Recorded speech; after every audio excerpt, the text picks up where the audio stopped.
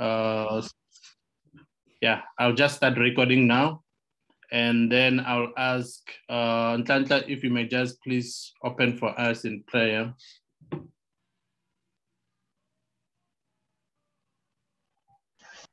Okay, I'll open for us. Father God, thank you for this day. Thank you for the renewed anointing upon Oscar on this day. Father God, may your Holy Spirit hover on us and may you open our hearts unto your wisdom in your word, Lord. May we get the revelation that you want us to get today. And may, Lord, may you give us the knowledge so that we can go into the world, Lord, and proclaim your gospel and truth. In Yeshua's name, amen.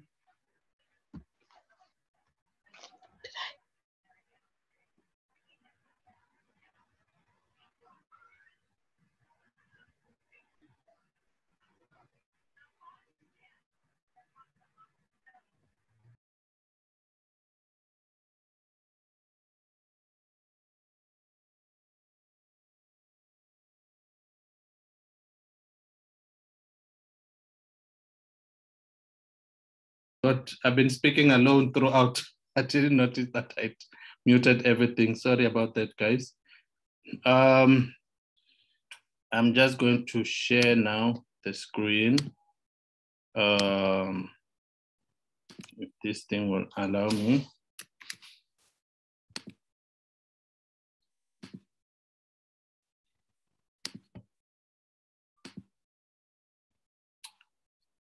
We have to share the program.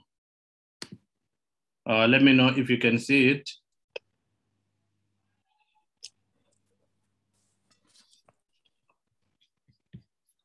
Do you guys see? Yes, we can see it. Yeah, we can see it. Yeah, guys, Yes. Today we're gonna be, as well, we're going to be a bit more also interactive. If may just allow me, I forgot to close the door here. I'll just close the door for a second.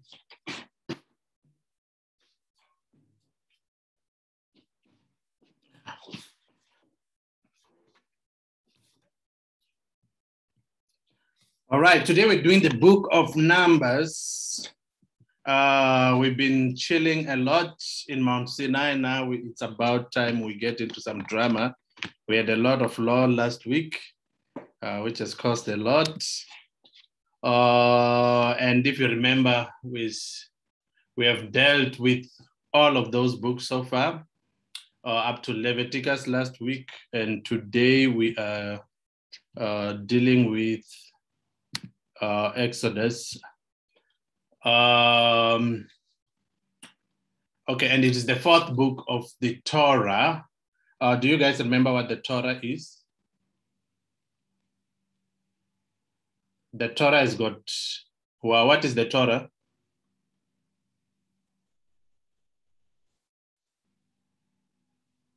Michelle, what is the Torah? I haven't heard you explaining on the Torah, but what I know about it is the Judaism Bible, so to say. It's the book the Jews use. Nope. Anybody was here on the first lecture?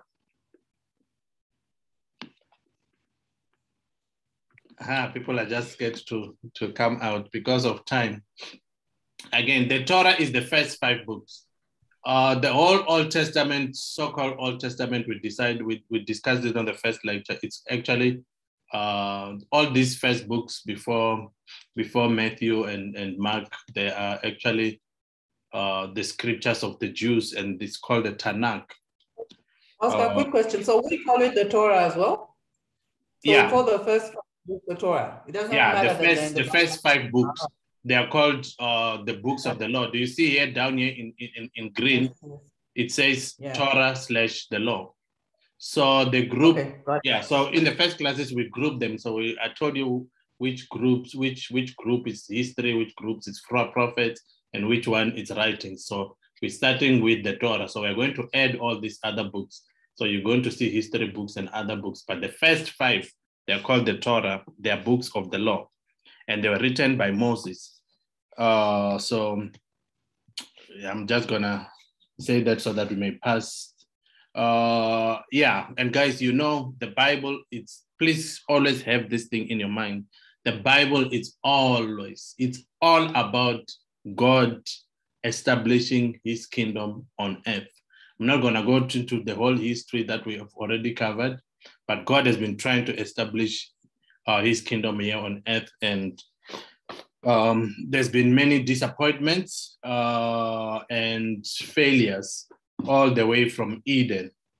So we have had everything that in the Bible taking place in this small area as well, which, you know, we know life began in Africa, but now this small area, it's now called, for some reason, the Middle East. But in the ancient world, it was just one world. So everything is taking place in that tiny region. We've learned how Abraham was chosen, and God made a covenant with him. And later, God chose Moses to save the Israelites from down here in Egypt under the Antichrist of the Egyptians. And he is the savior, just like Jesus. So he's taking them into the promised land, which was promised to Abraham. But again, from here in Egypt, from Ramses, going to Canaan, it's a simple way there. But for some reason, these people are going to take this route down there, the other direction. But then again, you have to tell me why. Why aren't they going that way? Why are they taking the long route?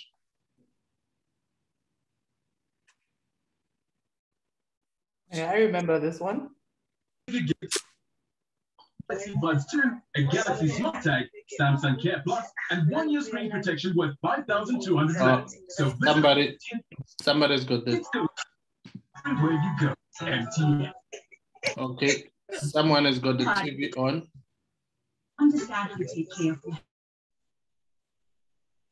Okay, thank you. Yeah, so guys, yeah, why are they not taking the short route to Canaan? We have to be quick today. It's because they weren't ready for war. Yes, because that way is the way of the Philistines, and they were not ready for war. So we learned from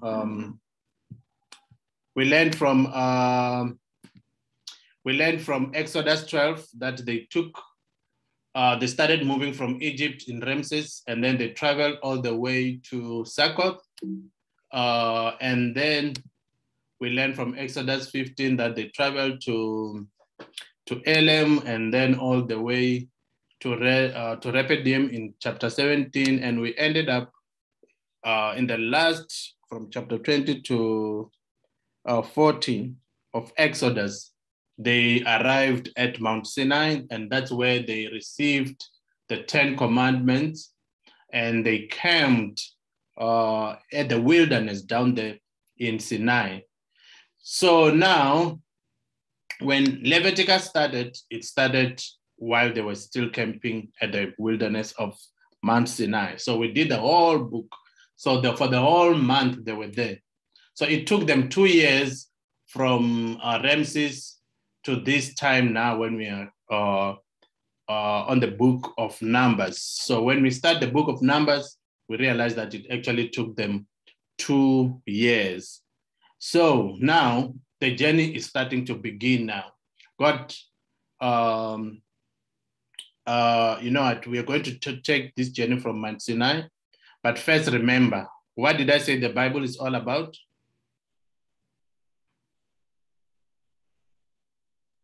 I just told you now. God establishing his kingdom. Yes, thank you. Thank you. So it's about God establishing his kingdom here on earth, right? That part is also very important. It's already established in heaven. That's why Jesus taught us to pray, you know, let your will be done here on earth as it's done in heaven. In heaven, it's done, but here on earth, unfortunately, it's not. So this is what the Bible is all about. And at the end, in Revelation, we realize that it's going to be. So for now, we are dealing with all the problems that we're getting to try and get God's kingdom here on earth. So, but then what do you need in order to establish a kingdom? When you're saying this is a kingdom, what is the basics? What must be there for something to be a kingdom? A king. Mm-hmm. Correct. Sbu. And rule. And what?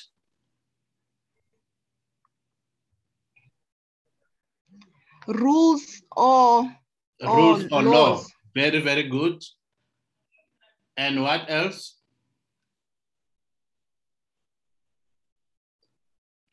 What about subjects, people, followers? Yeah, very, very good, guys. I'm very excited. And what else? There's one more thing. There must be a place where this kingdom must exist. Ah, very good. Guys, thank you. You made my life easier. You are right. We've got a king.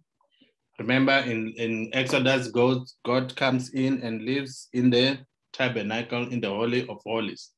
So God came down, and now we've got the citizens, and the citizens are the ones that have been taken from the slavery of the Egyptians, and these are the Israelites, the 12 tribes.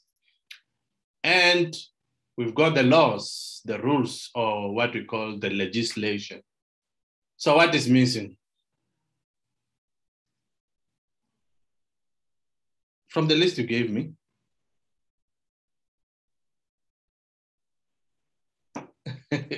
You just told me now the place where these people. The place, that's also, yeah.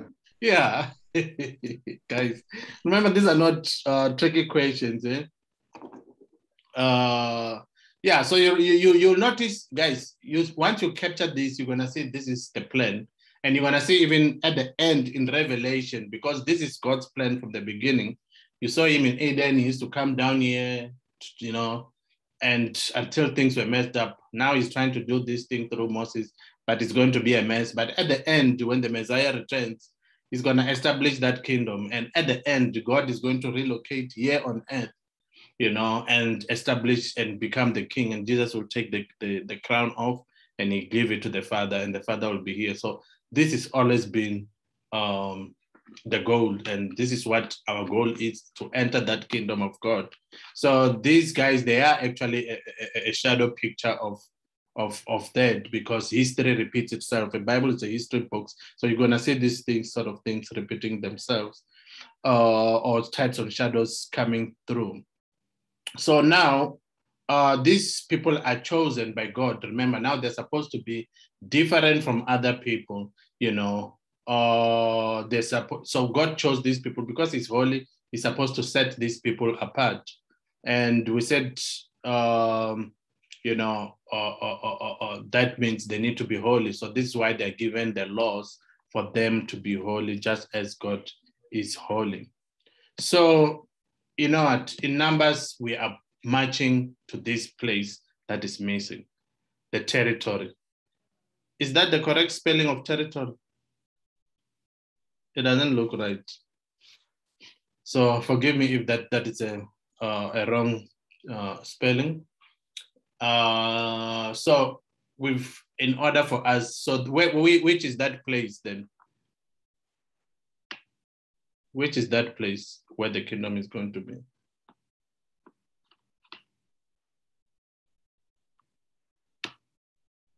Hello? Hello? Jerusalem. Jerusalem is a city, and quite a good city, and it's true because that's where, remember, even in a territory, there has to be a place where the Lord lives. So, you know, so that's where the king is going to stay. But for now, let's just say the territory, it's Canaan. That's where these people are going. That's what these Numbers, it's all about, showing us now they're moving from Sinai, and they're going to the book to the land, to the promised land. So now again, I've told you too many times that obviously Numbers is not the actual title of the book. The actual title of the book, it's In the Desert. Where do you think these words come from? Where did they get this title? How do we get the proper title from the Jewish books? First words Yes. of the book. Yes. So In the Desert is the name of the book.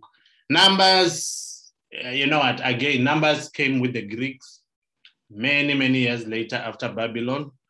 And they say it's because there's numbering of people and whatever. I think it's not a very good title again, but it's not a too bad title, because there is numbering of people.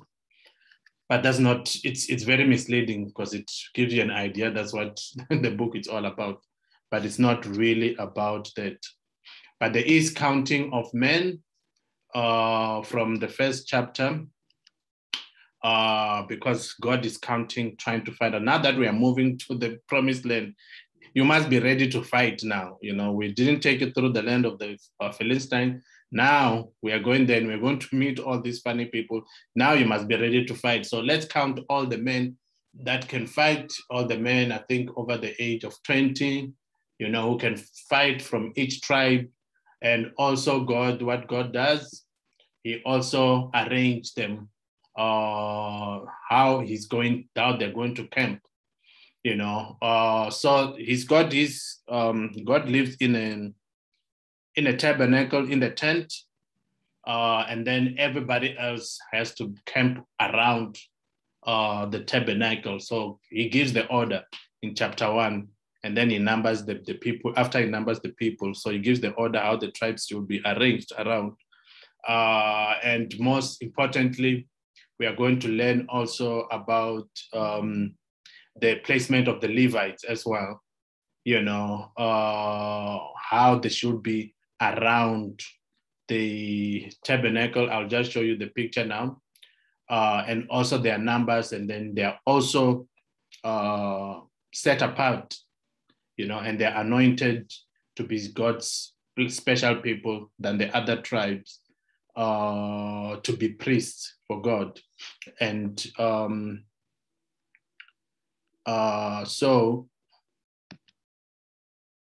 God, oh yes, I thought I didn't have that one.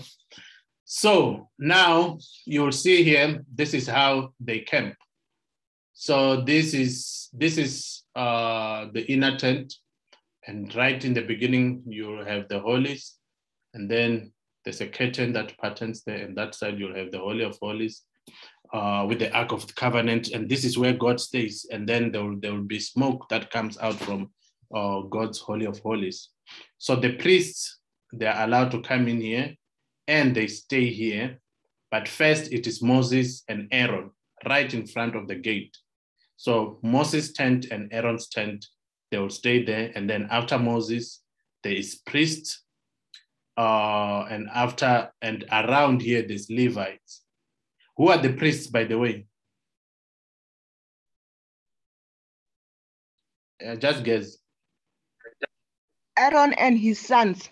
Yes, thank you very much. So these are the sons of Aaron. They are also Levites, by the way, but we've read about them in Leviticus. So these are special because they are sons of Aaron. But every other Levites, they are set apart to be priests, and they stay over them. And then you've got from the older guy here, Simeon, Reuben, Gad, so you've got all of these other tribes around, far from the tent, which will play a very important role just now. And just to mention, only Judah as well. Judah is there just after the priests, on the entrance, and it is important that Judah is also there. It's a special tribe. So, I did not get a chance to write the numbers of the men that were counted there, but because this is a book of Numbers, and people think, I mean, the numbers they were important as well. So sorry guys, I didn't get to put all the numbers, but there's order, as you can see, in God's kingdom. We don't just say, we are all God's children. We are all equal. Yes, we are all equal, but God has anointed some other people for specific jobs and whatnot. So there's order. So we are going to see what happens throughout. In fact, this book, it should have just been named that, because throughout you're going to find dramas of people trying to mess up with the order and God dealing with them. So so I've already why do you think Judah and is placed here? It's not written in the Bible though, but just for us, what do you think? Why do you think these guys and everyone, they're placed like this? Just guess here, guys. I think Jesus from the tribe of Judah. So what does Jesus got to do with this?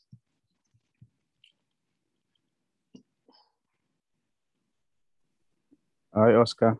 Hi, yes.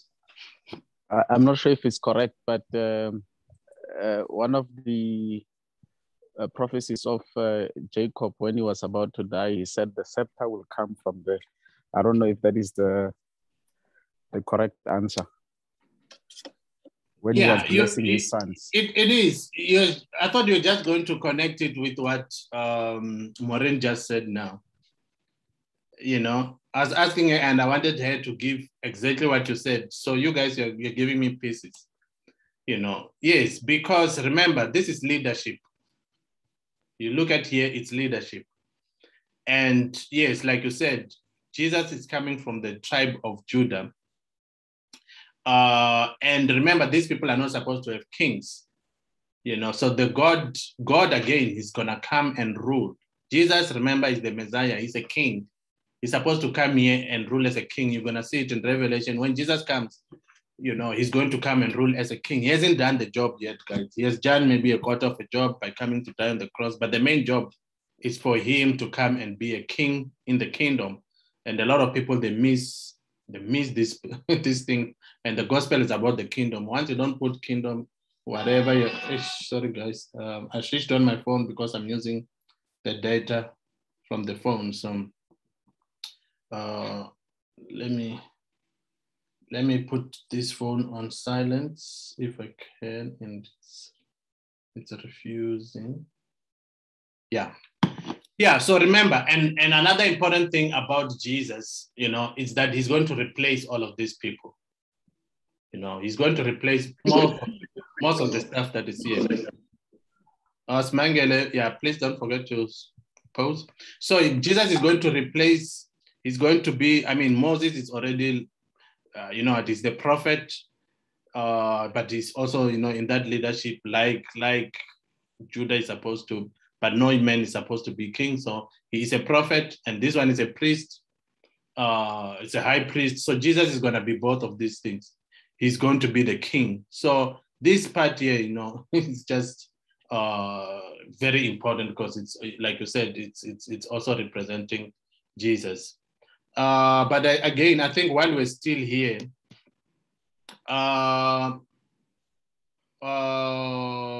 I've got a question because I see that we've got, if you count these tribes here, they're actually not 12. Don't we have 12 tribes? Okay, how many tribes do we have, guys? Maybe I should ask it like that. How many tribes of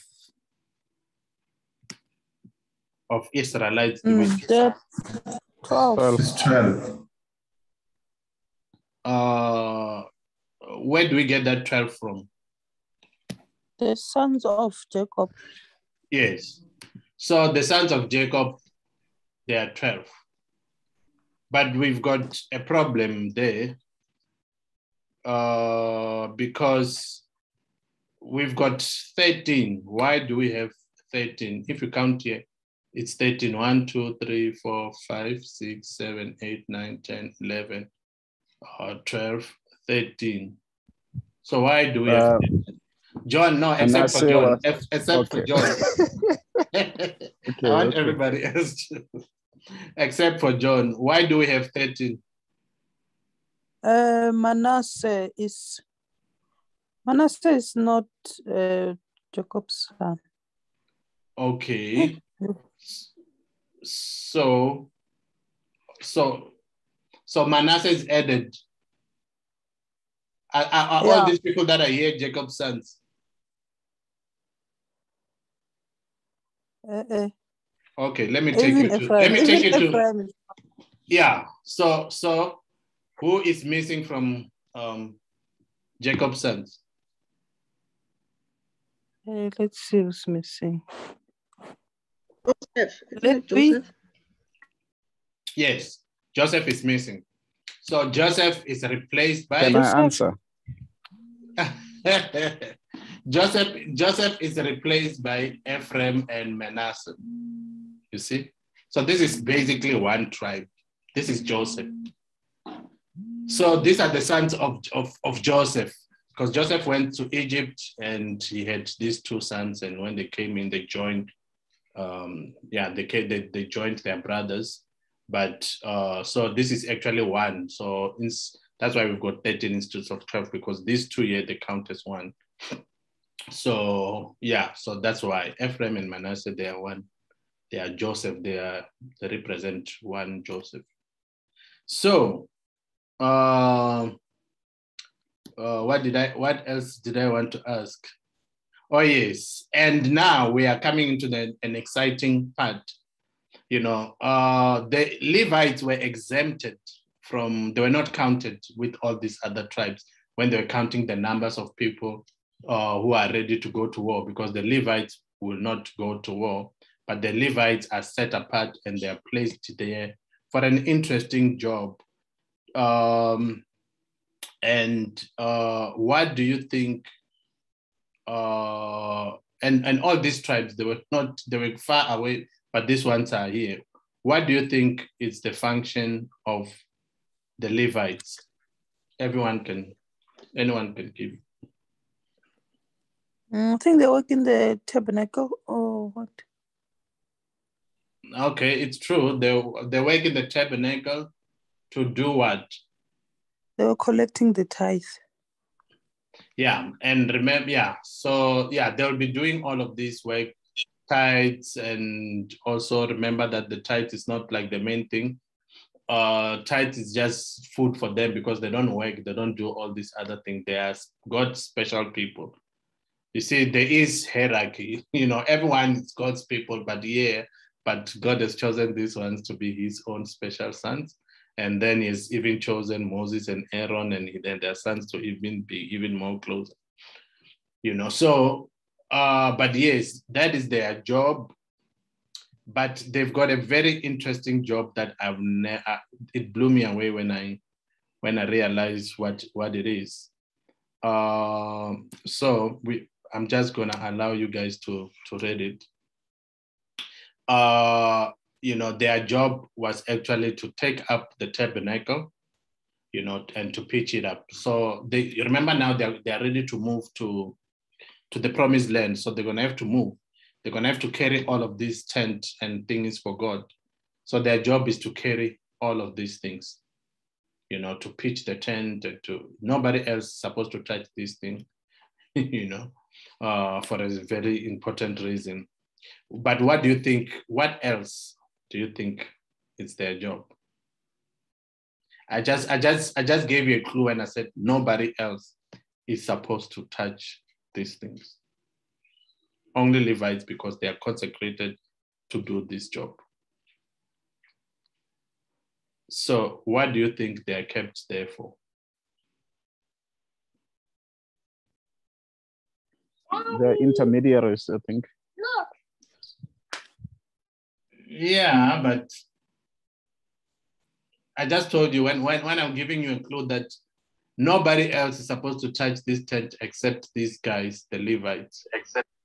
And these guys, they're kept away. Isn't it? Yeah. Isn't it to offer sacrifices? Yes, it is, because nobody else can offer sacrifices. Okay, besides pitching the tent, you see now I was trying to let you think of now we are moving, we are going there, and we're talking about the tent, nobody can touch it and whatever. But let me just give it to you because I also did not know it, but it is a very interesting function. The job of the Levites was to guard the temple. I mean, the tabernacle. Okay, it's going to be the temple in the future, sorry. It was to guard this tabernacle. Nobody is supposed to come. To guard it against who? I just told you.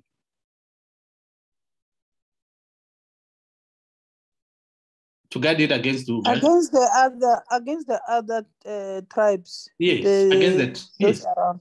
Yes. Against all these tribes. Nobody's supposed to come in here, you know.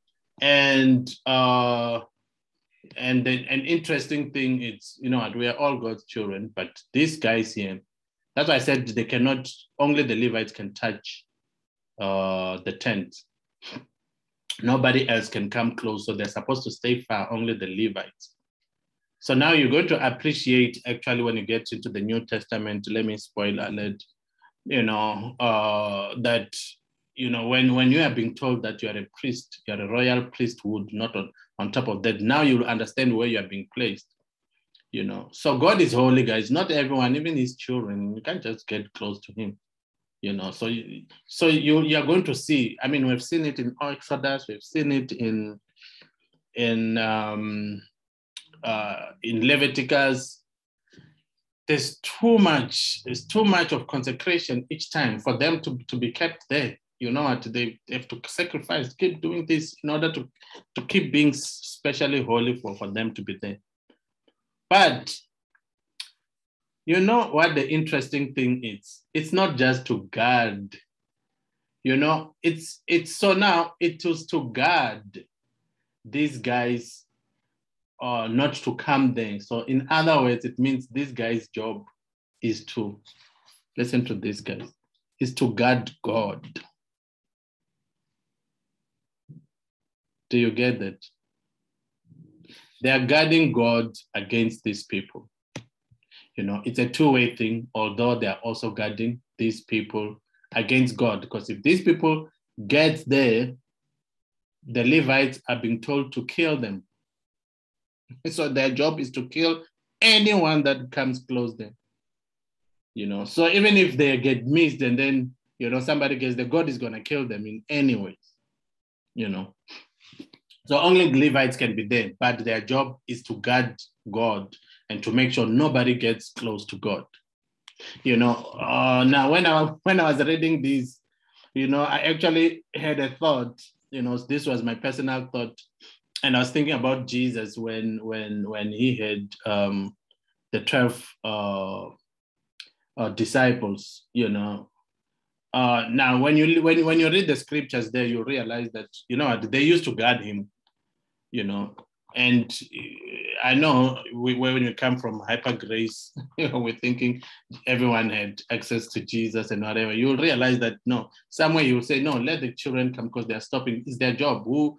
How did they know that they need to stop people? They need to do all of that stuff. It's because it was their job. God made them do that. Nobody was just supposed to have access to Jesus. Even when the woman touched him, you know, she I don't know, she did a trick underneath there, unseen, and then she touched him, and it's like, who touched me? You know, because nobody's just supposed to come close to God, you know, and the special people that God has placed them around, because God is holy, guys. You know, so I just had that idea to say, you see, not everyone is just supposed to have access to Jesus. You know, even now I'm thinking of that woman who was a Gentile. You remember Gentiles, it just represents sinners. Anybody that is not consecrated, that is not one of the 12 tribes, it's sinners. So, you know, when she was asking for healing, and he says, must I take the food for the children and give to the dogs? You know, there's God's special people, and everyone else that is not consecrated, it's a dog, you know. So this is where you are, by the time when you get to the New Testament, you realize how special you have been made when you've got access to God, when the Holy Spirit lives in you, when the Father is in you and you are in him, you know, it's way too deep. But without this, you can't really get it. Now we're gonna have to move a bit fast because I don't see there's the time there.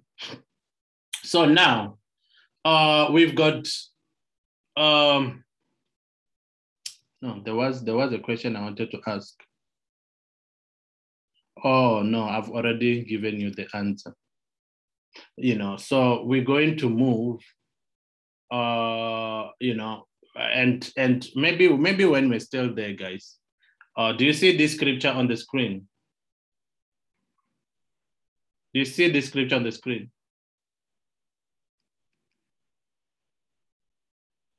Hello? Yes, we see it. Yeah. Yes. Yeah, guys, please, let's interact. So their job, I told you, if anybody tries to get an outsider, they're not meaning non-Jews, they mean non-Levites, you know. If anybody tries to come through, the Levites' job was to kill them, you know, and it's going to mess up your mind a bit, you know, but I'll let that sink in for you. And later in Samuel, we're actually good. And all those chapters and things, it's repeated too many times. They are told this law throughout the book, you know, in chapter 3, twice, in 16, and in 28. So their job is actually to kill the other children of God who come close to God. It's quite interesting. In Samuel, you know, remember we learned about when we learn about 70 Philistines. Remember that the Ark of Covenant in the future is going to be taken by the Philistines. And then they will be trying to return it, doing a good thing. But the problem is that they're going to touch it and God is going to strike them because, you know, you can't just touch it. You know, only the Levites can touch the Ark. Only Levites can get in close there. And guys, you know, something that when I was reading this as well, because us as Christians, especially us from Hyper Grace, we don't understand the holiness of God. We are being told that we are God's friend. I'm a friend of God. We used to sing that song. You know, we are making God to be too easy and too. Remember what we said about holiness. Holiness is to make something uncommon.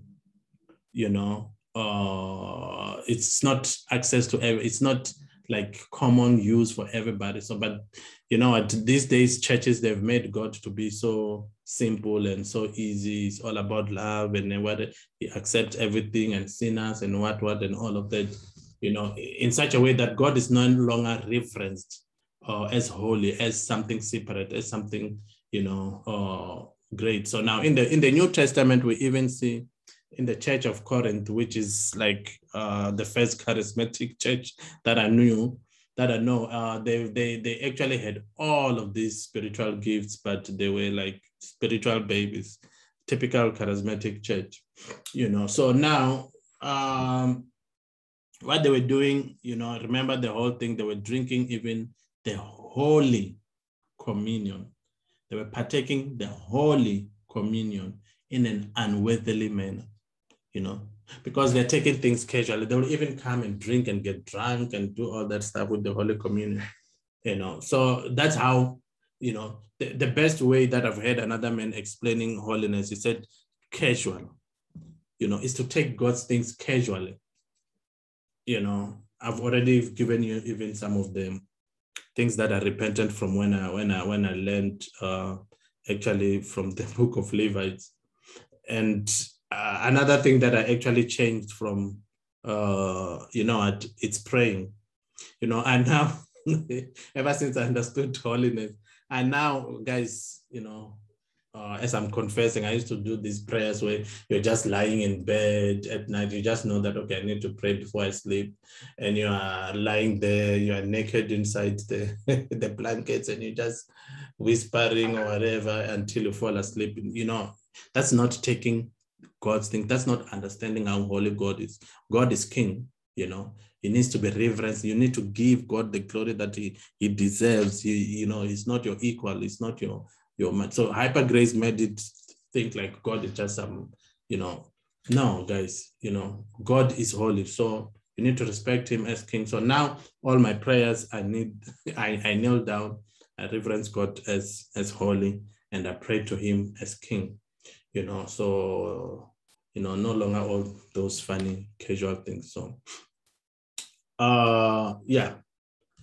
So now, the Levites are chosen in the first chapters, so this is something that you would have expected in Leviticus, but Leviticus was about the sons. Some of the chapters were about the sons of Aaron or the priests, but here the Levites are actually now set apart for God's special job. And now, because firstborns, guys, they're supposed to be consecrated for God. All firstborns are supposed to be holy and they belong to God, but God actually chose, instead of firstborns from all the tribes, he actually just took the Levites as the firstborns, to be special and to be his own people. So now, let's just break down the book a little bit, and then we'll get into the stories. So again, like I said, you are going to hear this over and over. Holiness, it's throughout, so there's even a test for purity. Now, this story actually interested me in chapter 5. Before they continued camping. So they're going actually to stay in Mount Sinai, been given all these laws from chapter 1 to chapter 10. And from 11, then they pick up the tabernacle and they start marching. So they're still been given some few laws. So in chapter 5, they have been given laws about purity or holiness in a marriage. And you know what? There's quite an interesting story there. Do I have time to tell you about it? Okay, let me just quickly tell you. So if a man feels jealous for his wife and he's thinking she's cheating, and there is actually a test to test whether this person is committing adultery. So the man can take that wife to the priest, and then they had a test in which they make a vow, and if that woman is committing adultery, she'll speak curses upon herself, upon her womb and everything. And if she did not do it, then those things will not happen. So it was a very funny thing that I'm reading. I'm like, hey, what is this? This is very scary to our culture. But yeah, again, there's laws that if anybody does not obey these laws, not just these purity laws, not just this one of jealousy, all the laws that have been given, and the laws of Sabbath and everything, and all these sacrifices that they need to do, all these laws that they've been given. If somebody does not do that, now this is important, guys, they need to be kicked out of the camp. They're kicked out, as they're no longer Jews. They've been kicked out.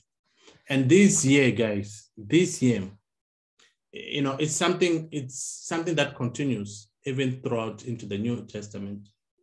That if somebody does not live a holy life in the church, they are supposed to be kicked out. I also didn't want to waste time going to all of those things, but one of the famous ones, is the one of the man in the church of Corinth, committing very funny sexual sins there, and he was not repenting. So there's actually processes before you kick someone out. You can't just kick someone out of the church the first time, but when that person does not repent, you need to kick them out of the church. They call it excommunication from the Latin, from the Catholic Church, but I'll accept that term. So Paul actually said, kick this person to Satan, so that Satan can deal with their flesh. So there is that thing which now in our churches, Our churches are too apostate, and we've got this hyper grace thing going on. So people can just do whatever, they can just do any sins, and there's no longer excommunication, there's no longer holiness. God's church is no longer reverent. Do you see how in the news everybody's speaking so badly about churches and all the filthiness that is happening? Women are being raped, monies are being, this money, financial, it's a mess. Witchcraft, even in church, it's no longer that holy thing. And God being a holy, he said to choosing the Jewish people that they are supposed to be holy, to represent his glory to the other people. I'm going to ask you this question because later it's going to play a very, very important role in one of the dramatic stories. So, now the church, again, we've been told this too many times, God cares about his glory, his image. You'll hear this thing when you're reading throughout the scriptures, the name of the Lord, how people perceive him, and us, we're supposed to be a reflection of him into the world. Now, if we just do all these funny things, God would rather not have that church, because his name matters more. He's more important than us. So such people who are defiling God's name and image, they need to be destroyed. They need to be kicked out, So now we get to chapter 6, and people can make vows to be Nazarites. You just consecrate yourself for the purpose of God, to be used by God.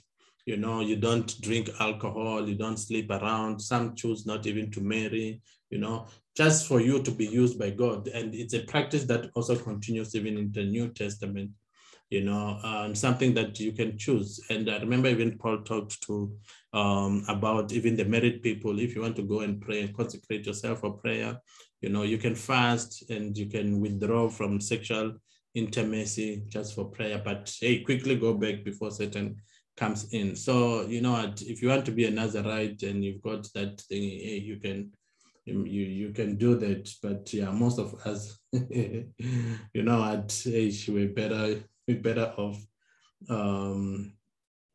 at married and things, and again, in that very same chapter 6, you'll see Aaron speaking a blessing to the people. Oh, guys, this is where I see God's grace. These people who don't even deserve anything, God is speaking a blessing upon them. And, and it's prosperity, guys. This is why there is a place for prosperity gospel. It's just not in the way these funny people are doing it. But guys, never kick prosperity out of the gospel. It is part of the gospel. God wants to bless us, and remember, we are the representative of him to the people, so we need to have his glory. We need to, but it shouldn't be through external things, but the externals, they also matter, just like holiness matter, and it's an outside thing. And then chapter 7, everything that is to be used in the tabernacle and to carry it, to move it, to as they are departing to the promised land, it has to be consecrated. So it is dedicated in chapter 7. And then in again in chapter 8, there's also this setting up of the lambs and the separation of Levites. I told you that this is going to keep coming back again. These people, they keep need to be, the Levites, they keep needing to be cleansed and to be done all these things because they are working in a very important place. This is why, guys, when you go to the book of Hebrews, you realize that how much it really takes for God to keep you. You and I are supposed to be doing these things that the Levites and these people are doing every time. This sacrifices, cleansing, what it's costing all the time. And Jesus did this thing for us. So that's how much you're supposed to be appreciating Jesus and live rightly before him. And one important one, it's the observance of Passover. They keep repeating it from Exodus to Leviticus, Passover. And by the way, it was 2 years after they have left Egypt. So they had to go through Passover, which is Passover. But then I think, yeah, but in this chapter 9, there's a guy who did not actually, was not observing a Passover because he was caught taking sticks, carrying sticks and picking up sticks. And he was taken to Moses, you know, the priests there, and that this man was caught carrying things. And God says, hey, kill him, let everybody stone him, everybody put him in the public and let everybody from all tribes come and stone him. And, you know, he was stoned to death. And, you know, this is how important God's laws are supposed to be taken. Don't take things casually. And those who think they can observe Passover and all these 7-day Advent, they don't even know how much restricting it is. This guy is just picking up sticks. You know, there's many things. The Jews, they even argue with things. I've even done one, I think, case long time ago in some legal studies about a Jew who's taken to court because he let his electricity something fall down and it damaged somebody. But he said, look, it was Sabbath. I couldn't fix it. I can't do anything. You know, so there's all these funny things to say, hey, can I answer the phone on Sabbath, or that will be considered work because I'm picking up this thing, you know? So Sabbath is something that, it was very difficult. It's hard to do anything. So you find people are saying they're observing Sabbath, but they are busy doing all these funny things, other things. They just think it's Sabbath means to go to church and pray. No. Yeah, but yeah, God was setting up to say, look, there's no compromise when it comes to holiness. So the Levites from the ages of 25 to 49, they were to work in the tabernacle, but they must retire at 50. You know. So now, after this man was kicked out, God's cloud came down during the day, and at night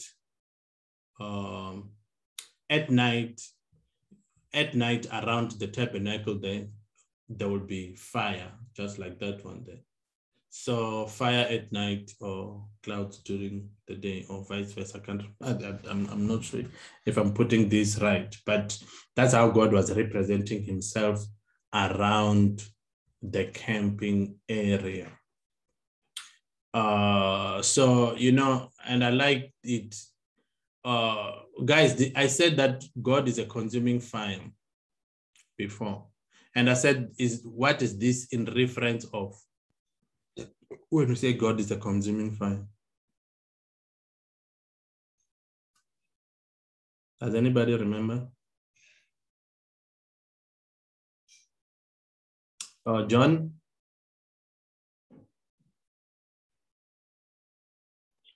I drew a blank. I don't remember. Okay, maybe it will come as we go. Mulemba, you don't remember it as well? Nah, I don't. Oh, all right. No, it will click as we continue. So now they start journeying from chapter 11 now. What was there from chapter 11, they start journeying now. It's time to move from Sinai. So they're actually going to go all the way there to Kadesh. But there's dramas waiting in all these other funny places in Kibroth and Hazeroth, and even in Kadesh, there's a whole lot of drama. These books were just supposed to be called dramas, to be honest. You know, so they start in chapter 11. They start complaining about how hard things are, you know, and this is when God came to burn them with fire. Now, do you remember? consuming fire. You know, this is not told in terms of the sinners. You know, the context is usually in terms of the believers, warning you guys, you know, to say, don't play around with God. God is a consuming fire. And here he's consuming his own children. So, you know, we must respect God's things. We must do things in order.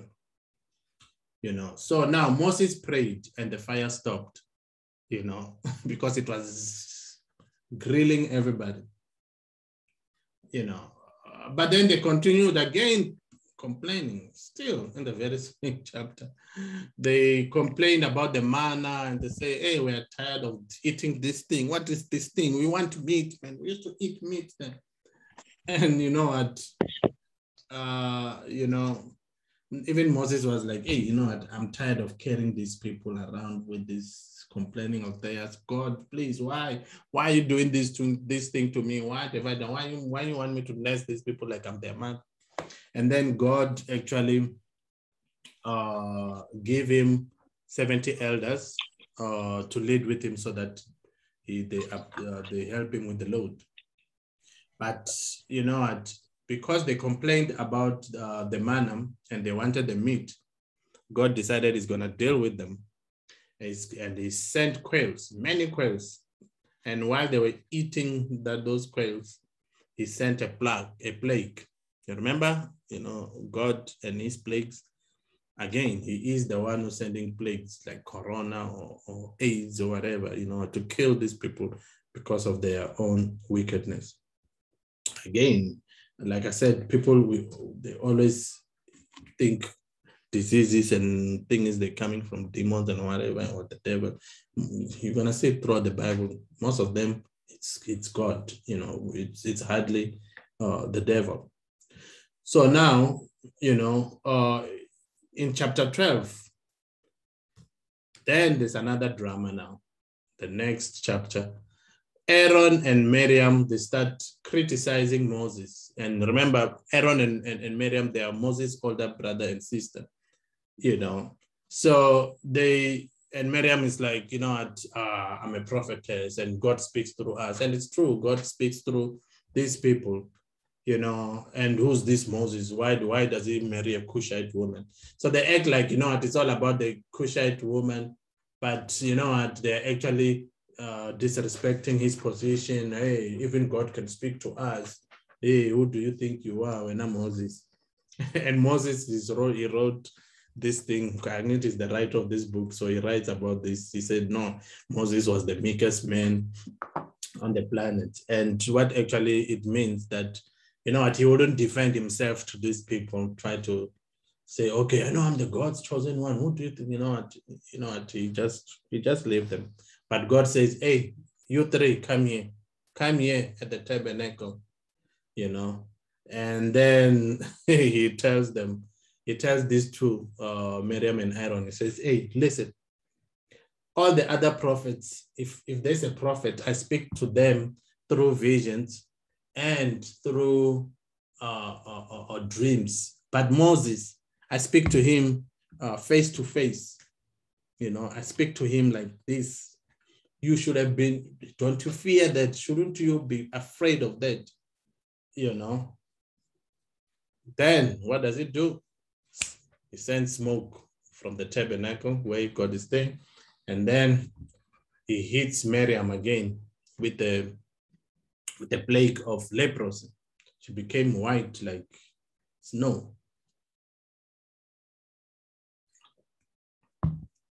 Then Aaron repented and he prayed to Moses. And when he's praying to Moses, you know, even calling master, oh, we've done wrong, hey, what. And then Moses interceded for them to God, and God did not punish Aaron. So we move on to the next chapter. Again, another drama starts. Hey, guys, my pictures are not showing him. But there is the story of the 12 spies. You know, they are sent to go and spy the land, the promised land in Canaan.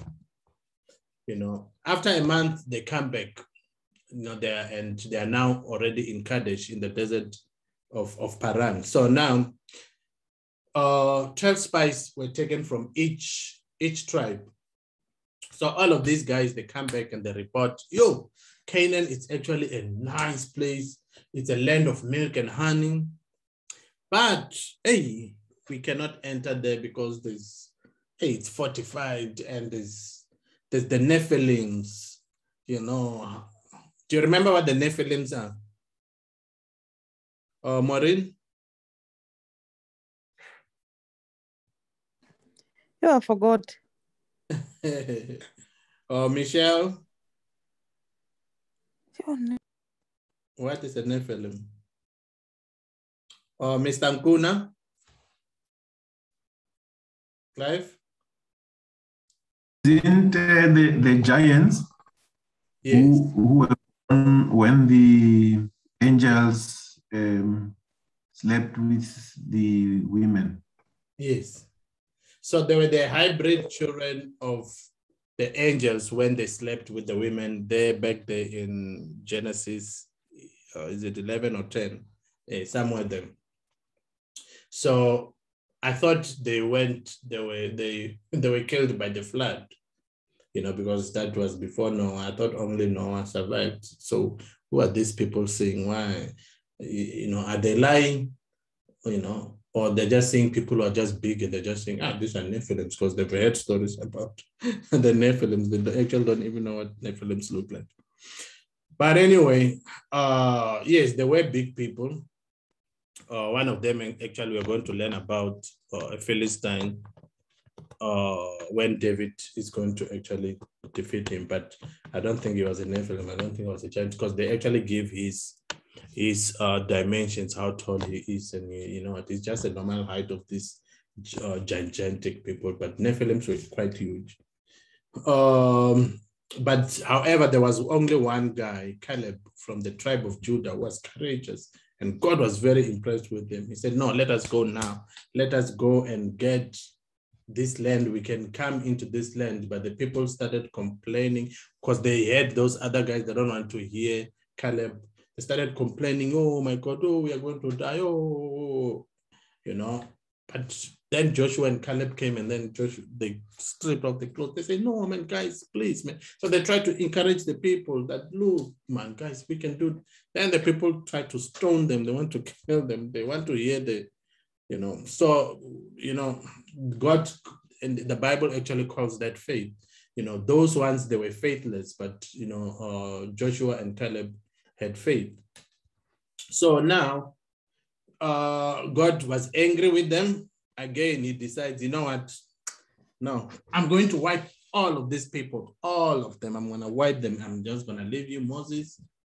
And I'm going to start maybe a new nation through you. I can't deal with these people. And you know what? Now this very impressed me so much. Moses interceded for these people. And I like the way he prayed for these people.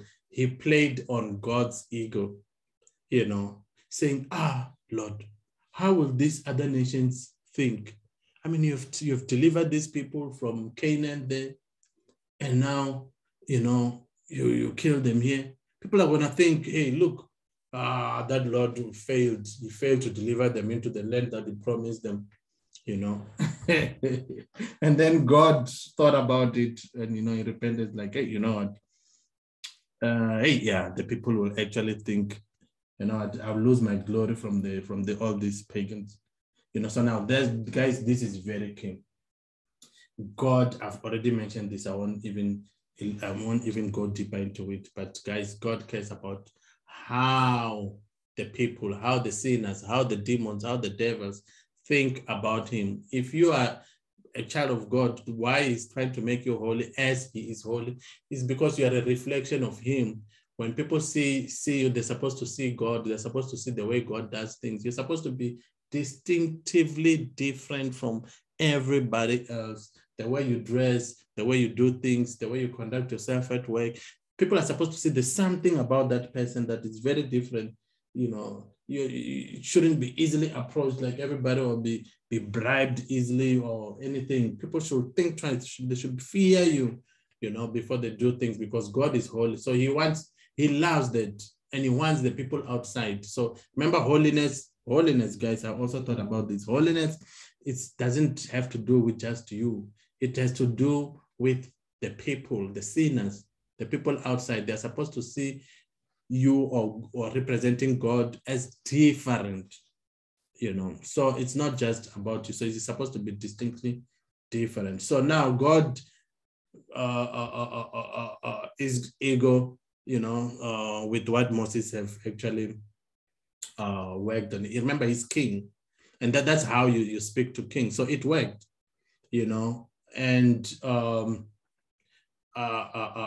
God, you'll see throughout the scriptures as well that, God cares about his name, what people say about his name, and playing with his ego, it's also a good thing, because remember, God is king. In fact, at me these days, for months now, I pray. Ever since we did the book of Revelation, I realized God is king, and he's in charge of everything. He controls even the devil and the demons, and nothing happens with that. So I approach him when something happens. I no longer pray like how I used to pray, casting demons and whatever, and praying, oh Lord. No, I approach him as a king, knowing that God can just say a word. He's king. He controls everything, and nobody can do anything that did not go through. And Job, the book of Job also helped us, that even Satan has to go there to God. So it's amazing. So me now, I also play on God's ego. If my wife is sending me divorce papers, I don't go and cast demons and bind demons and fight or fasting, so those funny, crazy things and foolish things that those or other foolish charismatic behaviors, of ignorance, because people really don't read the Bible. They don't know how God operates. And me, I play on God's ego now, so I will just go and say, look, what will people say? Because now, look, I'm here, I'm doing your work. People are seeing me as people they see me as a minister of your word. Now, if you ask your children, what will people say when we suffer the same consequences? As we are the righteous, we're doing what is right, and then the next thing, we are following the commandments about marriage, but then we still suffer the same consequences as the evil people who are committing adultery, who are abusing their wives, who are doing all these things, and you still suffer the same consequences. What will people say? Amen. That's a prayer. It's up to God. He's gonna do whatever he has to do. But when you pray, when you talk to God, you must approach him in the understanding of who he is. You want answers. You wonder why some prayers are not being answered. It's because you are actually not praying to God according to who he is. Guys, try it. Play on his ego. I've done it a few times. It always works. It always works. Some other things, because of time, I can't even go into. But it worked for God. And because God is righteous, he said that he's going to save Caleb and Joshua because of their faith. And then he's also going to save the children. And then all these complainers, he's going to kill them again. Why? Because God is righteous. He always rewards the righteous. And what does it do? He's righteous. He always rewards the righteous. And Maria, Tanta? Punish the wicked. Yes, and punish the wicked. So they have to be punished. You notice that the wickedness will not go unpunished, but God also shows his grace because he did not wipe everybody else. So we must balance all of these things. We've been seeing this thing throughout since Genesis. So because they have to be punished, he said that, you know what, they are not going to enter the promised land. They are going to die. So he's going to make them even go and be killed. So he allows the Amalekites and the Canaanites, they come and they defeat them and they kill them. So, you know, why? Because God is righteous. He will not let unrighteousness go. In chapter 15, drama continues. But before that, you know what, he first gives again, I told you, commandments of sacrifices and holiness. They will keep coming again and again and again. You know, Sabbath, you know, actually the story of the Sabbath, actually it happens in chapter 15, guys. Sorry, I made an error of that man who was carrying sticks, you know, so it happens here. You know, but then God, why God is punishing that guy? Because he's righteous. If you do wickedness, if God is just, all evil must be punished and all good works must be rewarded. So now, again, because God is gracious, even for this man, after doing this thing to this man, who must have just been collecting because he forgot that it was Sabbath. So he might have been collecting those sticks. So God decided to be gracious and do something that will actually remind them, you know, so that they don't make that mistake again. When I was young, my mother actually, not when I was young, I was already even in varsity. I used to lose keys. I used to lose phones. My phone will never go 3 months. You know, I will always be losing phones. So my mother actually came up with an idea and said, look, tie this thing here. So those people who know me, you'll see me all the time. I'll be having keys. Where are my car keys? I've already put them, I put them firm. But you'll see them, they're usually here on my neck. You know, it's something that I've learned ever since then. And ever since then, I haven't lost phones. I haven't lost, even the phone had that thing, I used to put it here. So this is what God is doing, because God is loving and is gracious to his children. You know, those are his qualities along with righteousness. So he decides that, you know what, he's actually going to make them attach tassels on their corners, on the corners of their garments, to help them remember all of these holy things that they need to keep. God is actually very wonderful. Chapter 16, drama begins. You know what, this man called Korah and his allies and 250 chiefs and many people, they start bringing democracy. They say, no, who's this Moses and who's this Aaron? Who chose you? We never elected you to be our leader. Even us, we are children of God, man. We are, hey, who do you think you are? You know, and then, you know, Moses stood his ground and he challenged them. He said, look, we'll do an experiment to prove who's holy and who's not. And of course, Moses wins. And God opens the ground and he sends this Korah guy and all these people down to hell alive. God didn't even wait for them to die first. He just opens the ground and then they're done. And then to make sure that they understand that, look, Aaron is also chosen by God. You know, yes, they're coming from the same family, so it looks like it's nepotism. You know, but if God has chosen, it's chosen. So God actually, Moses calls all of the leaders of this who think that they're supposed to be leaders for that position. They bring their staffs and, you know, along with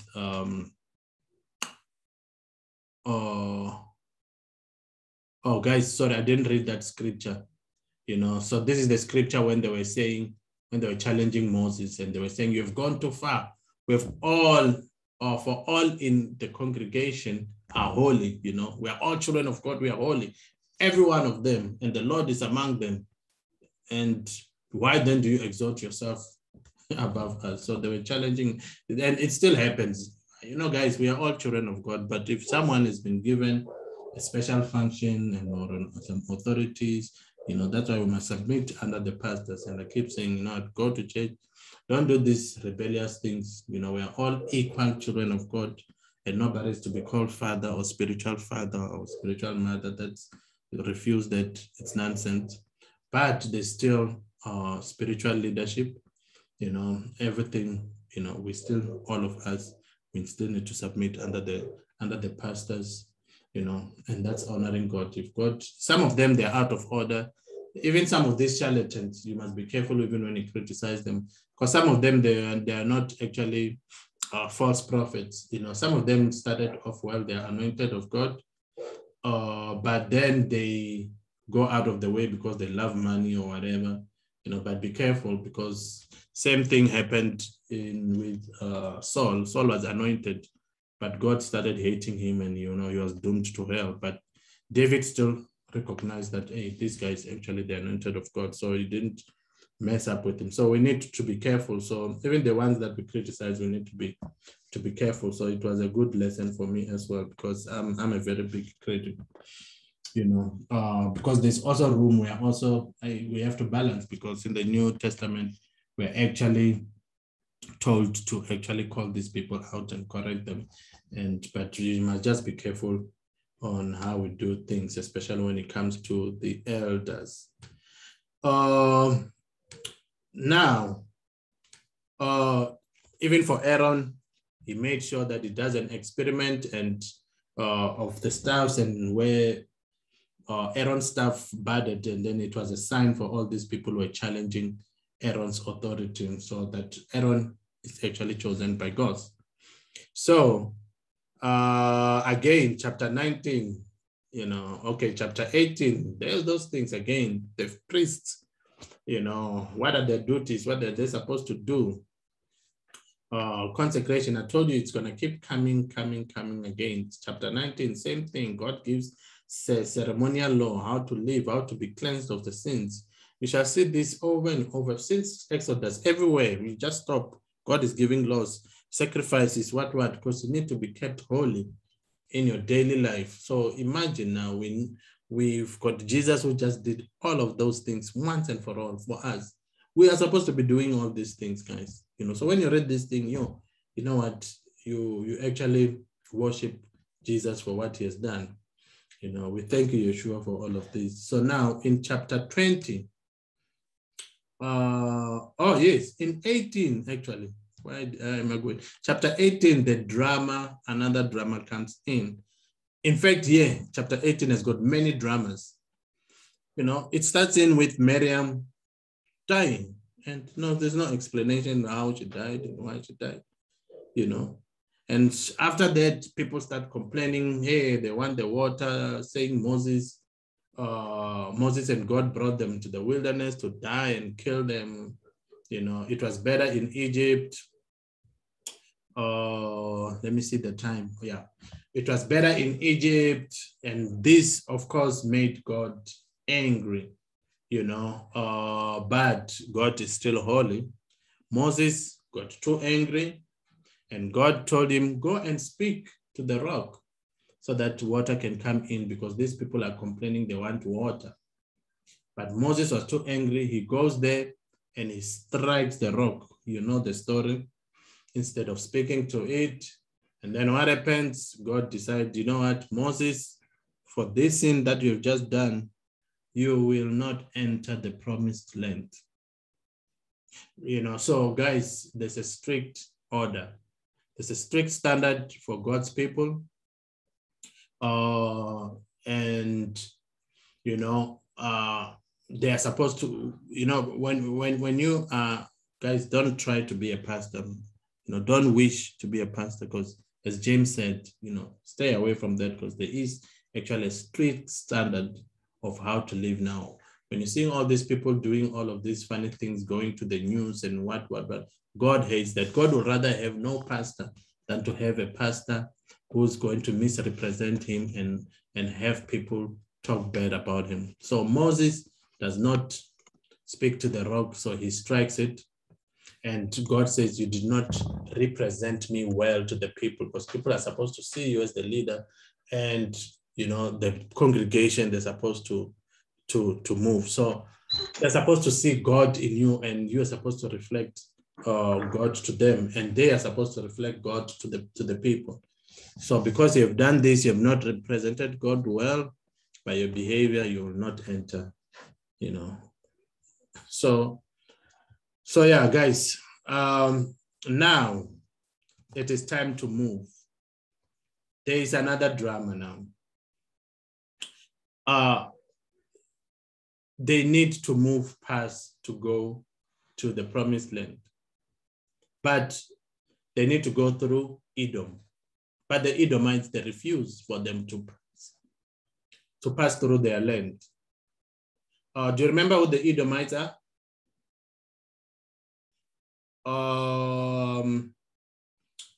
Who's there? Yes. Smangele, yes. Who are the Edomites? They're Esau's descendants. Yes. Thank you, guys. Yes, they're Esau's descendants, and Esau and Jacob or Israel, they are brothers. So we are going to learn more about them also later on, because for this thing of refusing them to pass, God is going to punish them. I think the book of Amos, it's even about that. So God is still going to punish them for what they've done. So now, so you will notice that before now, because now they were here at Kadesh. So now, instead of passing through the land of Edomites, going there, they were refused. Now they're going to go this way. So now an interesting drama happens when they have to go to, when they arrive at the Mount Hor. I don't know how to pronounce that one. But at the Mount, why are these chapters not? Oh, sorry guys, something is not right with these notes.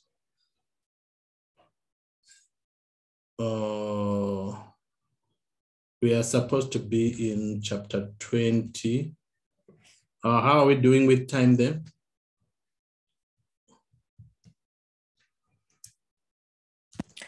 It's 11 past. Oh, okay. Past 7. Okay, we still got that 20 minutes. All right. Yeah. Oh yes, at the Mount of Hor. That's where another tragic. Remember, Miriam is dead now, eh?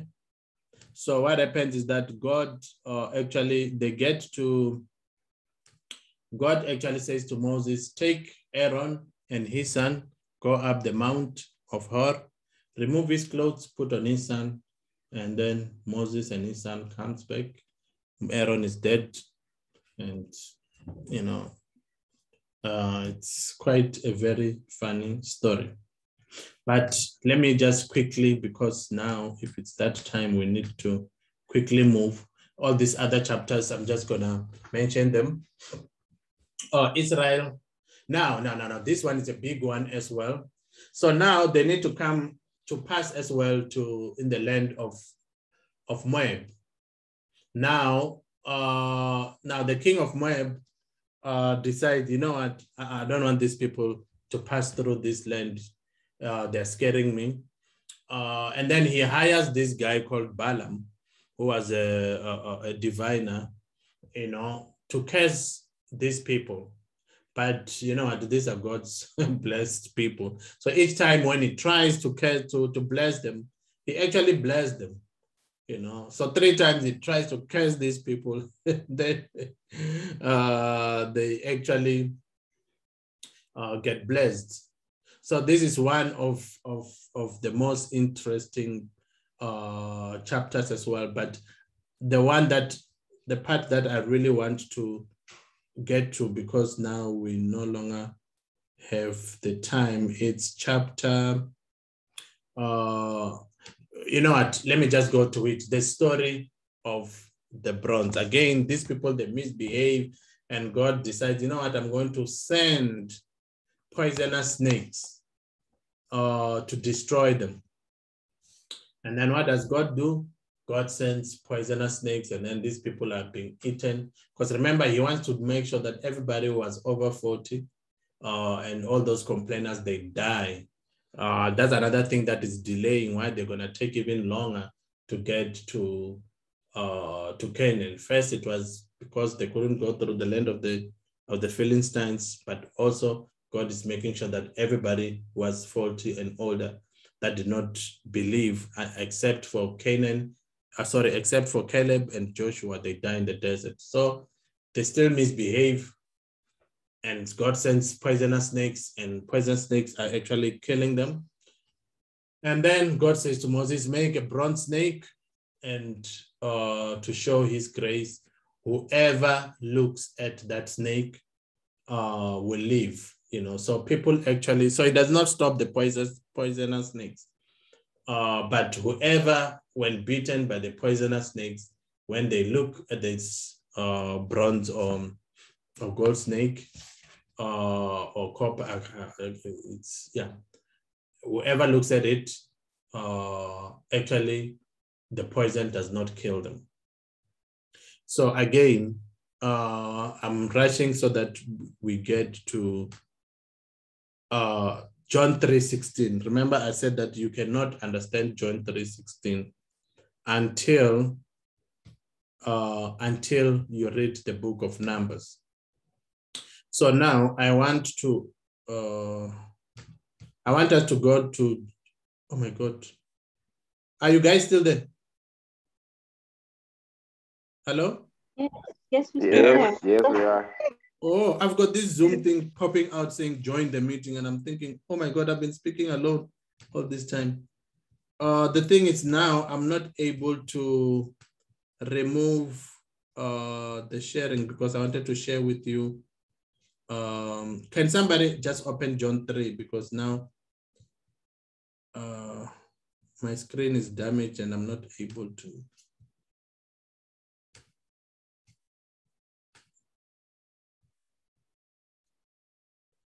Oh, there it is. Can somebody open John 3?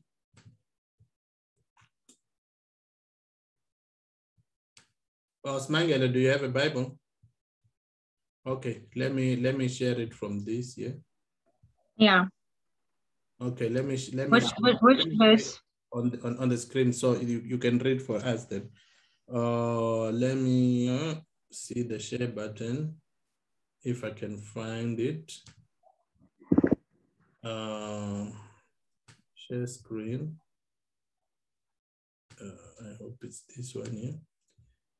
Can you see eSword?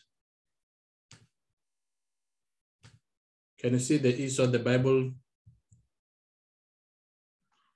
Yeah, I can see it. We're still on Numbers though.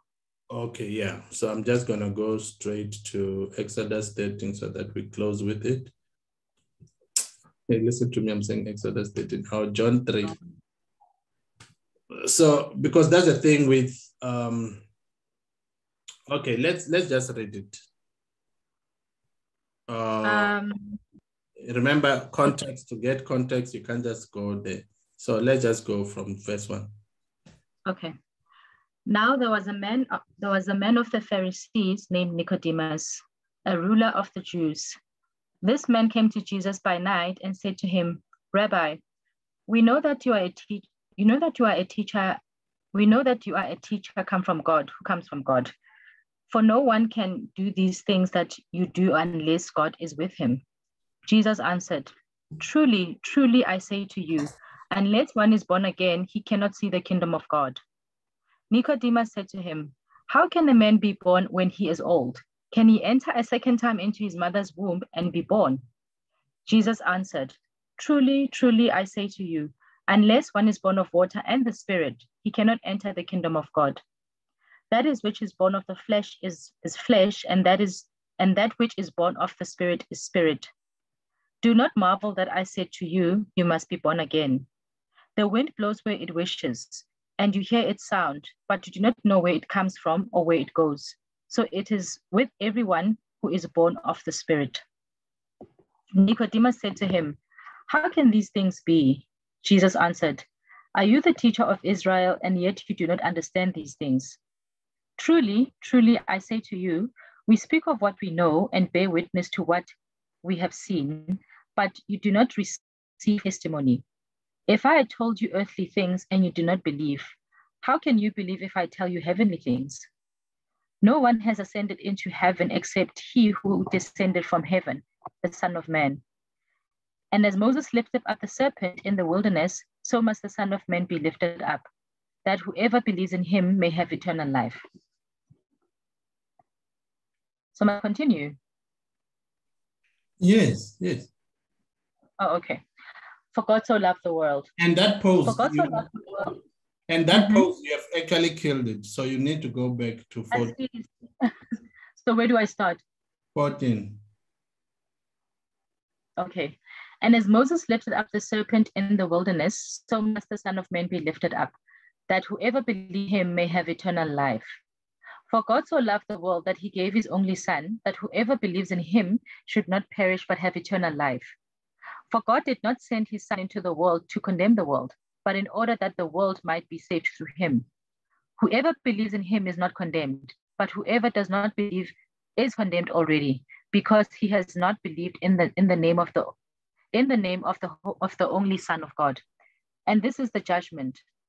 The light come into the world, and people love the darkness rather than the light, because their works were evil. For everyone who does wicked things hates the light and does not come to the light, lest his works be exposed. But whoever does what is true comes to the light, so that it may be clearly seen that his works have been carried out in God. Yeah, so you see now, I mean, let's take this back into context. Always read at least verses before and verses after. So this is, again, these people, they put, they don't only put chapters and verses, they go and mess around and they put these things, I don't know, they put these titles. These things are not supposed to be in the Bible. Don't add into the word of God. Because now this is a continuation of what 15 was saying. Because this 4, it's explaining what has just been said there. It's saying, what Moses has lifted the serpent from the wilderness, and the same way the Son of Man must be lifted up, so that whoever believes in him will have eternal life. For God so loved the world. For it's actually connecting these two. So now, what does it mean? Who is John writing to? Who is John writing to?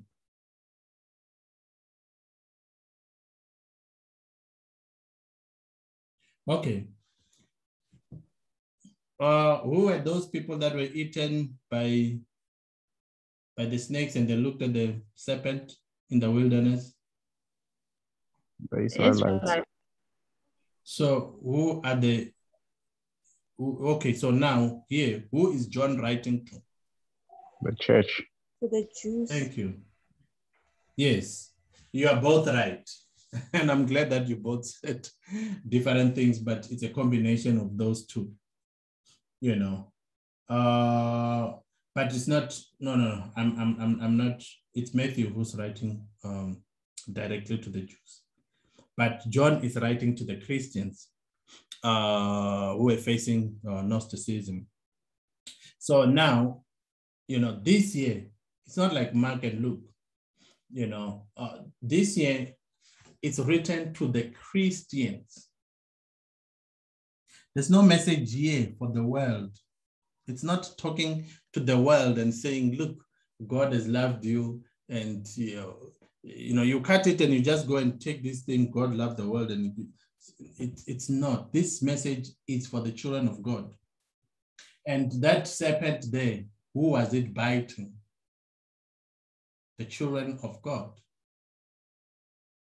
Are you with me? I know I'm starting to stretch. Amen. Now I'm stretching Yes. my mind a little bit. So now you must understand that now this is about behavior. What did those people do when they were in the wilderness? God's children, they are misbehaving, they are rebelling, they are doing all these unholy things, and God is punishing them. Remember, this thing is going to happen throughout the whole scripture. And I know this hyper grace where they've taught us that when you're a child of God, you are saved by just receiving, so-called receiving Jesus. And you know what, but almost the whole Bible, the whole New Testament, and all of Jesus' parables, he's telling us which of the children of God are going to go to hell and which of the children of God are going to go to heaven. You're going to see it, and we're going to deal with Matthew and whatever. All the parables of the kingdom of God, they're always about which children of God are going to go to hell and which children of God. So not all of us children of God. Yeah? Just to go back to the wilderness, does it mean by obviously the serpent that Moses had built, the children of God that were written, they're the ones that were rebellious. So them looking at the bronze statue meant they, in a way, had painted, they believed that by them looking at it, it would heal them. Is that what it means, the similarities? That by you believing in Christ, you are cleansed in a way. Yes. It shows. Yes. Okay, I'm going to allow you also to ask questions even from here. This is my last statement actually, but let me try also to explain it even further. Because what I'm saying here is, look, these are the children of God and they're misbehaving, and we know even the New Testament that if you misbehave, you know what, not all children of God are going to go to heaven or to enter the kingdom of God. We see it. We've done the book of Revelation, we've quoted too much, and we've seen many children of God. Even when we start from the book, from the first chapters of the book, Jesus is talking to the church and is telling them the ones that is going to blot off the book of life, and the churches that is saying that, look, I like this about you, but I've got this thing against you. If you don't repent, you know, but if you repent, you're going to go into the kingdom of God. So now these are the people who are unrepented, and those who are repenting by looking at Jesus, they will be saved. So this is a message to the church. It is not the message to the world. It's not the message about how God is going to save the world. You know, this is a message that, you know, that remember, now there's a person here that they're speaking to from the beginning. Then it's a Pharisee, it's a Nicodemus, you know, the ruler of the Jews, you know, and it's a person that he himself does not even understand how a person can be born again, and all these things. Remember, it's still in that context where Jesus is trying to explain to him how people enter the kingdom of God. They need to be born again. You are children of God, you are Jews, you are a Pharisee, you are rebels, you are, you know what, you deserve to be eaten in hell by these poisonous snakes. But because God is good, he has actually raised his son so that you, Pharisees, and all these Jewish people and all these children of God that are rebellious, you can look and just believe in Christ and you will be saved. That is the message. So, yeah. I hope you get it. So any questions? I'm looking at the time, that's why I have to stop. So any questions or comments on the book of Numbers? Some other things, the last few, we're going to discuss it maybe next week when we enter. I mean, when we go to Deuteronomy. Sorry guys, I haven't even slept well. I'm writing exams, and tomorrow I'm doing many. Oscar? Yeah. Yes. Yes. Yeah, just a comment.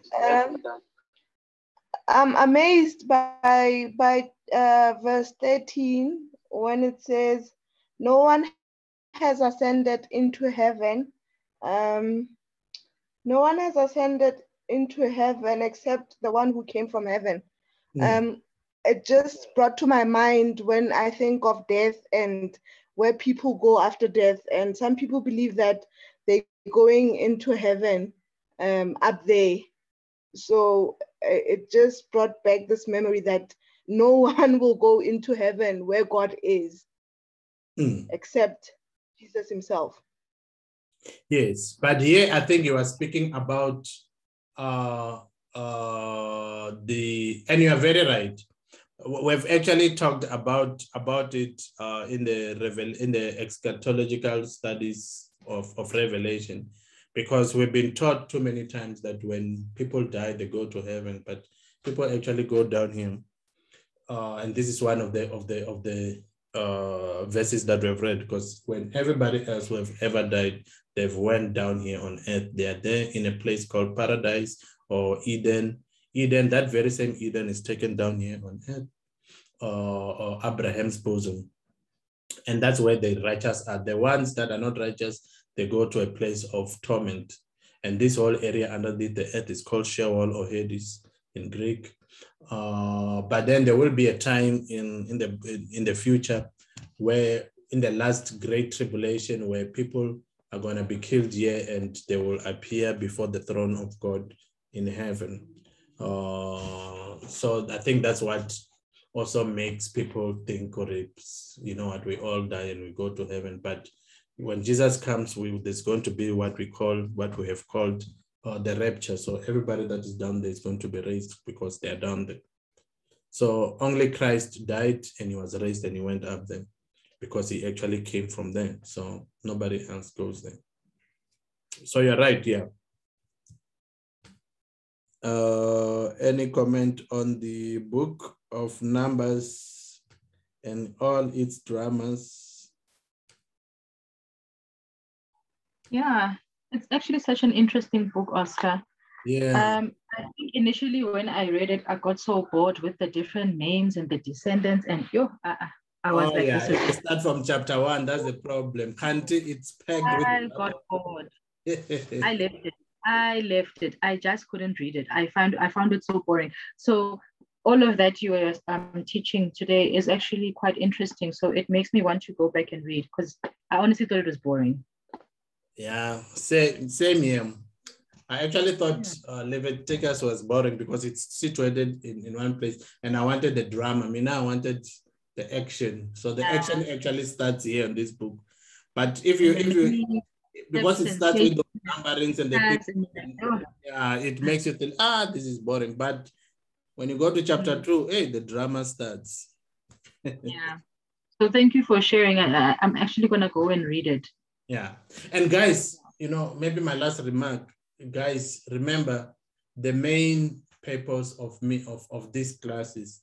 These are overviews. If you go deep into this, you're gonna get too much. So the main purpose of these classes is to encourage you, so that when you go, exactly this feeling that you're feeling, Smangel, so that you feel like, I want to go and read this. This is interesting, And then when you go and read it, now you even have more understanding. And yeah, so it's an overview. Thank you, Smangel. Anybody else?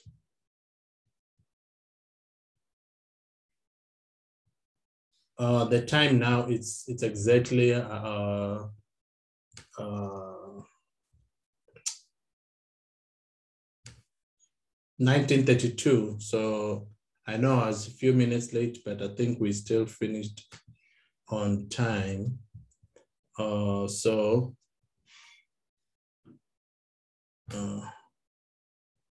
don't know if anybody else has got any more comments. I have a question. Yes. A quick question. Yes. So just for my sake, unfortunately, while I'm listening, I was cooking as well. So I've missed quite a few things, but I just want to hear, like, what is the main purpose of Numbers? Because whoever was talking before me said, I also found it like an extremely boring book, but now you've brought out all these things that are so amazing. But what is its purpose in the Bible? Thank you for that question. It is a very important question, guys, when you have to read the Bible. Our problem, as guys, you must keep understanding this. We are Greek.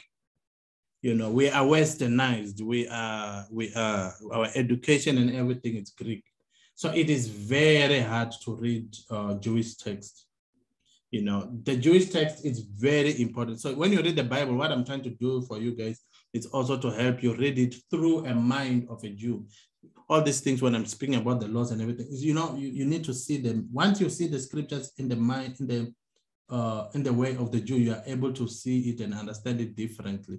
And you're gonna see all these errors, how we're reading the Bible, because we're reading it like white people or the Western people or the Greeks.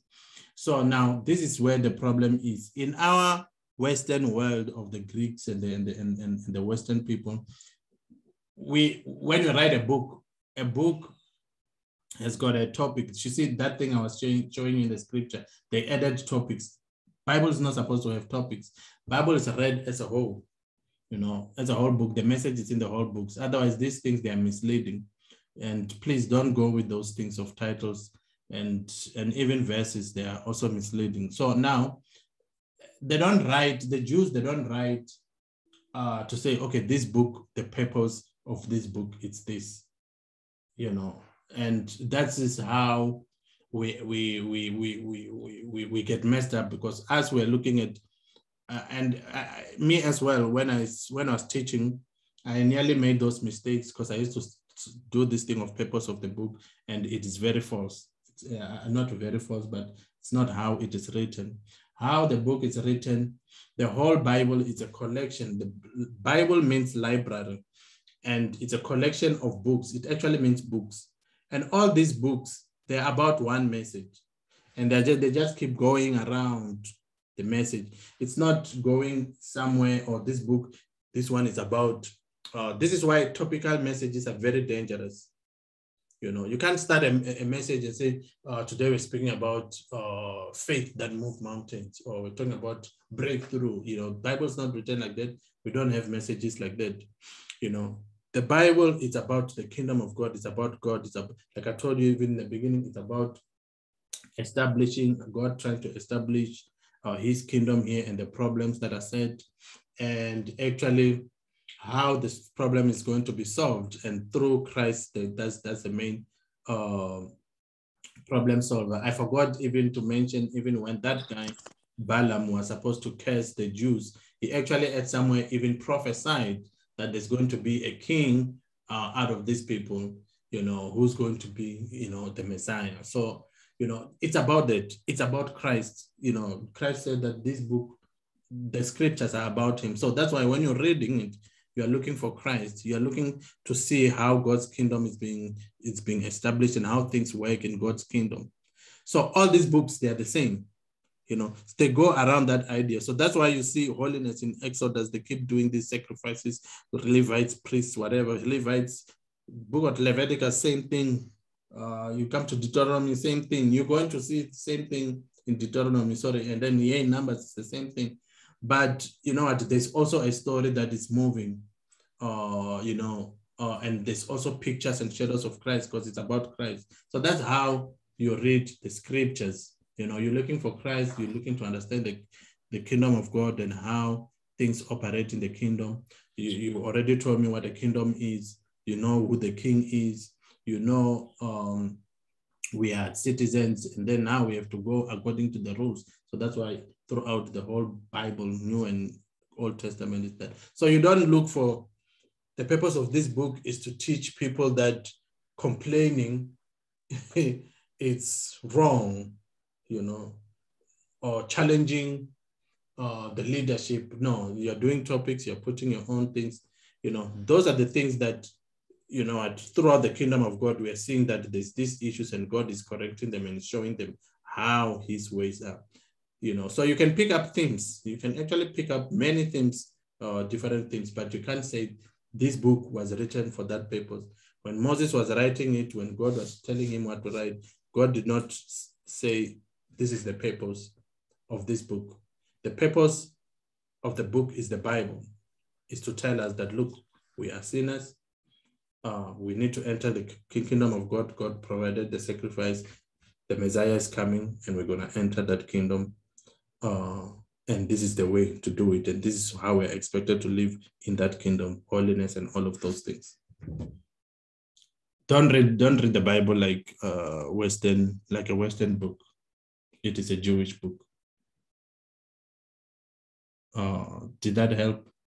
Did I answer? Yes, you did actually. Okay, thank you. Can I just make a comment also? I think in a way, it's an interesting question about the purpose of the book. But I think also it's like journaling the story. It's like having a journal. Because if you look at it, for a reader like you and me, why do I care that there were 72,600 of Judah, 56,300 of Levi, or whatever? But it's like they were journaling their story of where they came from, what God did, what the rules. Like you said, there was some guy that was picking up sticks. I mean, what does that have to do with anything? You'll think, but in reality, it's you can see the application of the law within the journey. So I think it's like a journal extent. What writing includes some prophecies and a collection of the rules that he got. That's my view. It's true. And then you realize that because history repeats itself, it's there to teach us the same thing about one and the same message. You are always going to find the same message in all the books of the Bible, And that's what I love about, Hebrew writing. They just go around the same idea, many books, next book, the other book, same idea. So you can't miss it. How people end up preaching all these other things and they miss the main ideas, I don't know. So if you want to know the purpose of the book, you must be asking what is the purpose of the Bible. So you're going to find one and the same message. All right.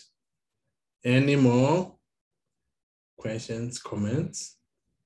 By the way, if you're ready to leave, guys, you may also leave while we're taking the last questions. I have a question, Oscar. Yes. I just want to find a way do you get all this knowledge, information from? What do you? Oh, you mean like how do I study? Yeah. Oh, me, I use study Bibles, but I remember I told you guys when we were starting that, never just have a plain Bible. Always have a study Bible. Because the study Bible right there in the beginning, it's going to tell you who wrote the book, why are they writing the book. Sometimes it's that thing that you're calling purpose. Sometimes when I read that, I realized I think, but it actually also gives me more idea of how, of some messages that are in the book, but you have to read. So me, what I do, I still go to all the chapters and read myself. And, as I pray about this thing, and, because it's also my gift. When I read, I understand, and I write the notes. But what I also do, I also check against the other people, because this is not my message. And if I bring a message and somebody else did not get that message, by default, I think it's already a false message, until I find somebody else. So me, I've got my own favorite ministers and things that I look for. And the main one that I use, it's that I recommend, it's David Powson, so I always check his material. He wrote a book on Old Testament and also on New Testament, each book. So I like his stuff.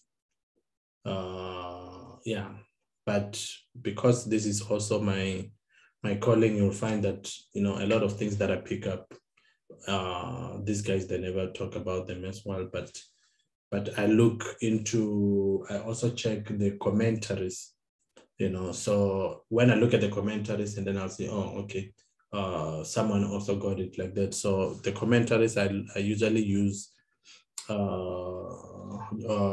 John Gill.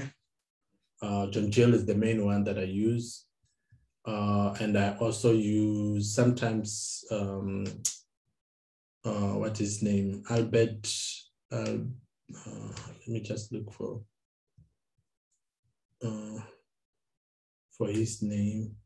I use John Gill and or Albert Baines sometimes, and Joseph Benson. Yeah. So I check how other people see certain things.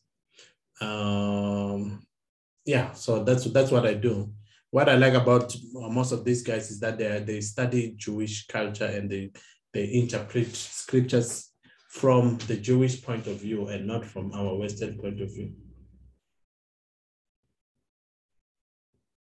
Yeah. So I always, guys, I'll always encourage you to get a study Bible, because study Bibles, you'll get reference.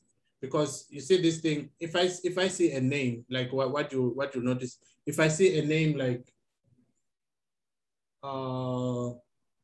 Edomite, I'll click on it and then go check on the side. So study Bibles will have on the side. Then they'll tell you that Edomites are actually descendants of Esau, the brother to Jacob, and what not. And then, oh, that makes sense. Oh, so they moved right there from the Bible said that the Esau moved south or whatever, and then that's why he's situated there. That's why these people are there. See, this kind of a thing. So you get more information in study Bibles.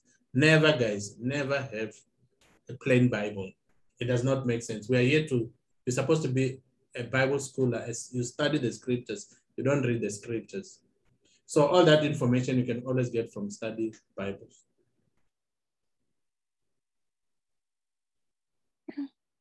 Yeah. Please get study Bibles. But study Bibles, those comments are written by a person. Yeah, but who remember, might be in error. No, not. You see, it's like these are scholars. Errors will be there. Errors will always be there. I've seen a lot of errors, and some stuff I know what not to take. But there's very few errors, because scholars are like the normal scholars. When you go to varsity and you do a thesis, a project, you're doing a thesis on how electricity works, and it's a project for your degree and for your doctorate, so you can't just go and write whatever is coming out of your head. When you're doing thesis, you take books, you take others, you compare, and you come up with the thing. So it has to be proven beyond doubt, so that's why you'll have footnotes, because you are saying this one said this one said this, and according to this, so you have done your research. It's research, so it's hardly, so you'll see the commentaries, they'll say, what others say this, where they differ with other people, but otherwise the information is supposed to be the same. If you listen to every teacher, you go now to YouTube and go to the same material that I've been preaching here, and you go to a teacher like Paulson or someone, you'll find that they're teaching the very same things that I'm teaching. John, you told me about Project Bible, what? Which one? There's a few things we've said. Yeah. Project Bible. There's some program that you told me about, and I went and I checked it. They also do these things, and they're actually quite good in summarizing the Bibles and everything. And you know what? They'll do it in like 7 minutes, the whole book. And then you check these sort of things, because those are scholars. And can I just say something? Yeah. Sorry, if I may just say, I understand where Maureen is coming from.